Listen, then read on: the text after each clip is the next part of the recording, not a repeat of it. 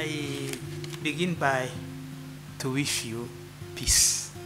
Peace be with you. And I want to greet Mr. Jeremiah Jire. I begin by saying that English is not my fluent language. No. I would like to speak peace in Kinyarwanda. I would like. But in consideration of our neighbors, I go to try to say it in a bad English, and they understand a good peace.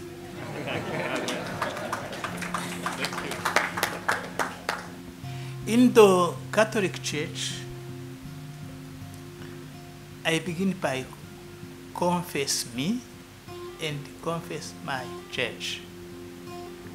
We believe in peace. Sometimes we believe that peace is our job. When someone who come outside of our church came and speak peace, we believe that he is yinjiye ku butaka bwacu. I don't know how to say it in English. If you can help me to say it to my... He's on our ground.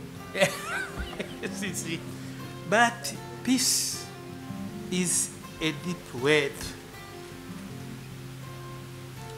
My speech is focused on this great word, a smooth word.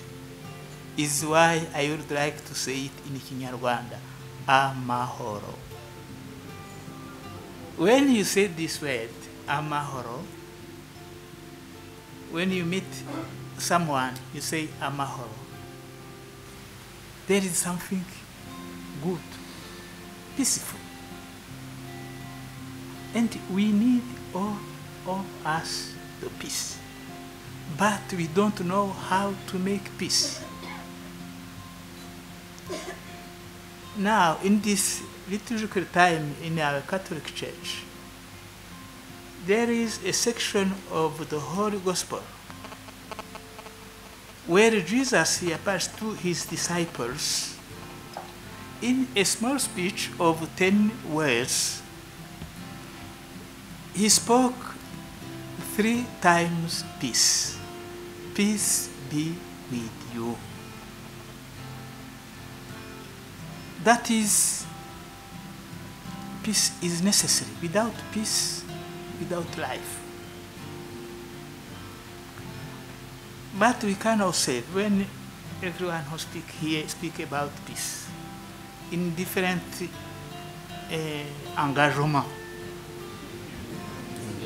engagement to promote peace. And my church, Catholic Church, is for peace and work for peace.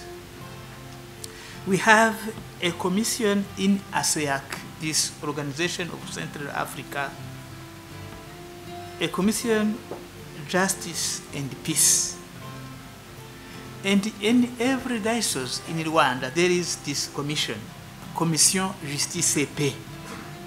It is our preoccupation to build peace.